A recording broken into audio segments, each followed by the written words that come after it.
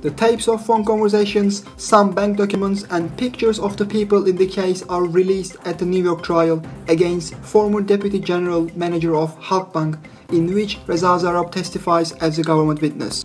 There are interesting details at the tapes of phone conversations between Zarrab and Abdullah Happani about the permission he got from then Prime Minister Tayyip Erdoğan and former Deputy Prime Minister Ali Babacan, which Zarrab testified at the second day of trials.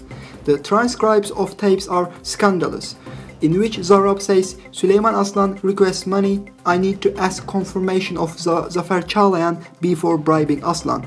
At the tapes, Zarrab talks with his work partner Happani, saying the Prime Minister gave the order to Ziraat and Vakıf banks as well, which reveals that these two banks were planning to involve in the trading scheme with Iran. Zarrab also says 3 billion euro is pending.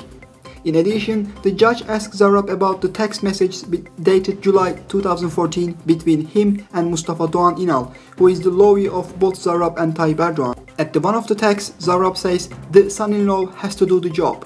Zarrab testified he refers to Erdoğan's son-in-law, Minister of Energy Berat Albayrak, and the job was the trading scheme with Iran over Halkbank.